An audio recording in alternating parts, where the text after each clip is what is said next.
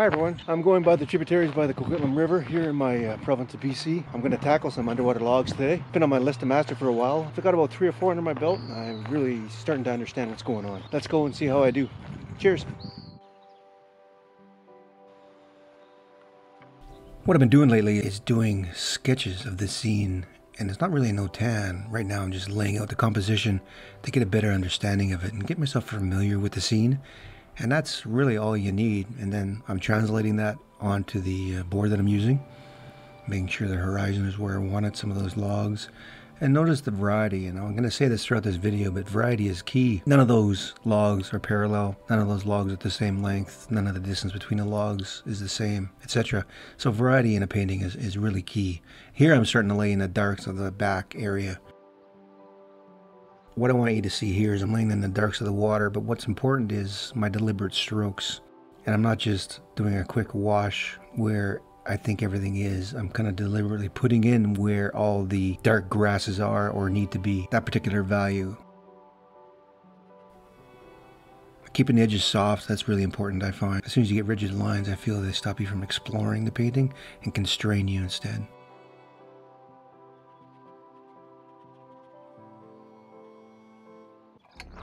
Just a short interruption. I just want to say thank you for watching these videos. I really appreciate it. And to introduce you to my new venture called Artful Minds. It's intended for the artist's artistic development and growth. Essentially, it's for artists who really want to take their artwork to the next level. We do this through our skill development exercises, along with our open studio office hours where you can come and ask me anything. We also have monthly critiques where you can get up to 2 paintings critiqued every month. And we also have our monthly challenges. In addition to this, we have monthly inspirational discussions with artists from around the world. And so far, they've been quite fantastic. If you'd like to check those out, go to community.artfulminds.ca under the open studio area. But if you're interested in joining Artful Minds, check us out at artfulminds.ca. Adding some more darks, so before you thought that value was dark, I'm adding in even darker darks now. Mixed in with a little bit of ochre at times. You can see where that's where the light really hits the gravel underneath.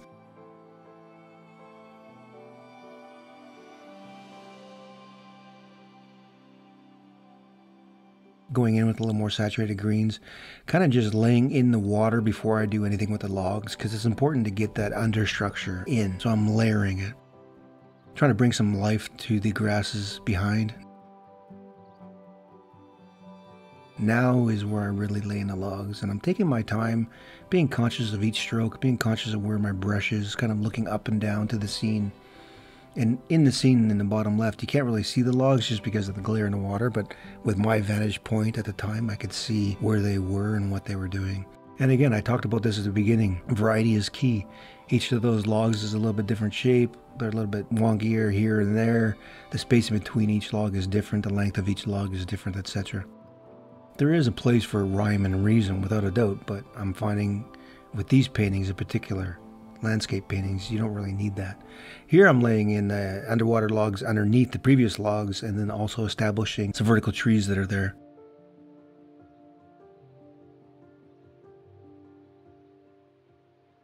And then laying in where the sun-kissed grasses come in on that little peninsula. Kind of just as a note to myself, I will bring them forward a little bit more, and by bring them forward, I'm just talking about lightening them and adding a little more color temperature to them. Kind of just using the long round there to give them some structure.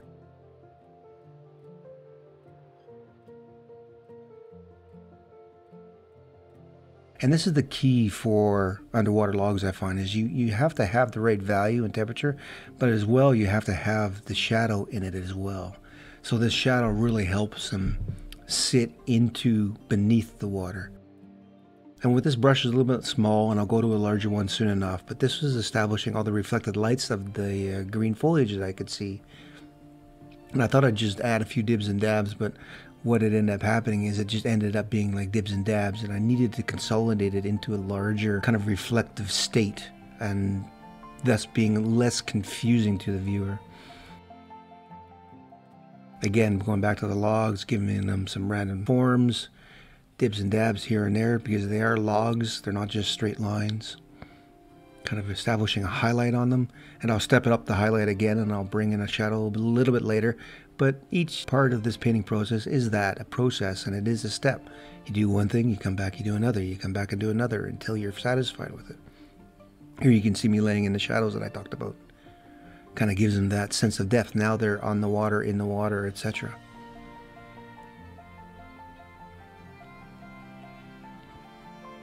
Now I'm giving another sense to those underwater logs, giving them a little bit warmer value on top. Coming into the grasses again at the top, kind of cooling the ones that behind the foreground grasses. And then I'm establishing those vertical dead trees that are coming out of the water.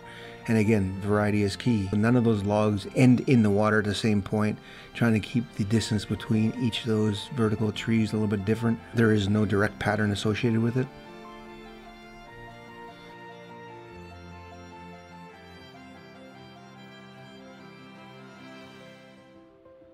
And this is the dark, so now I'm bringing in kind of the mid.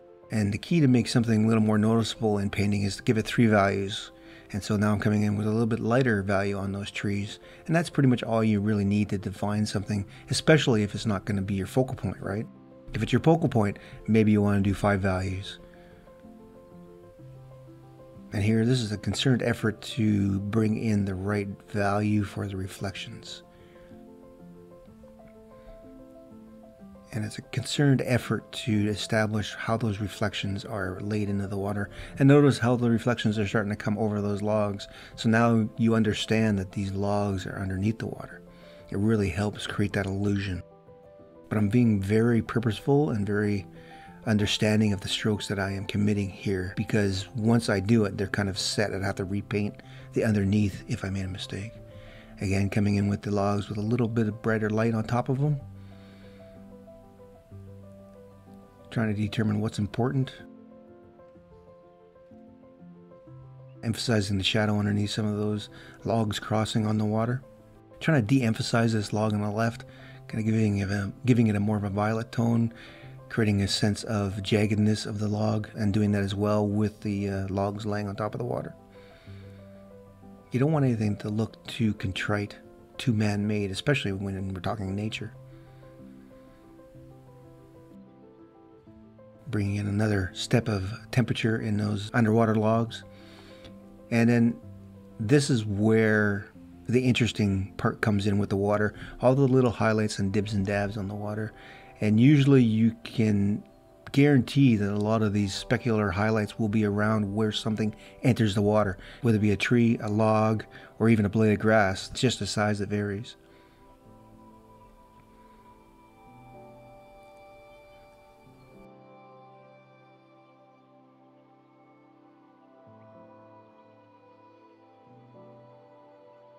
Adjusting that value of that log a little bit more just to subdue it. It's not the focal point of the painting, so it's there for context only. That means I don't have to make it interesting. Putting a little bit of cool light on those logs to help bring you into the focal point. And you can see that's what I'm trying to emphasize right now with some warmer grasses in that back area. And it's all about variety. So some of those strokes are a little bit cooler, some a little bit warmer, some are a little bit lighter. Some are more yellow, some are more green, etc. And trying to just bring these reflections over again.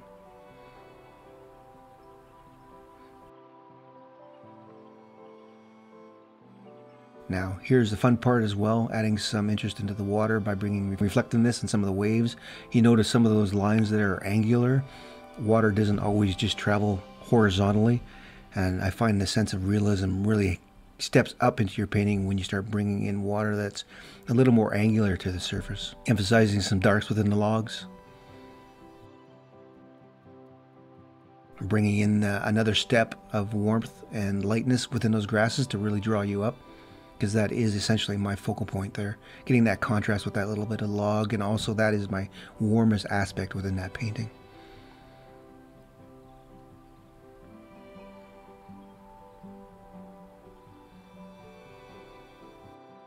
And some of the last elements here are those really, really bright specular highlights on that water.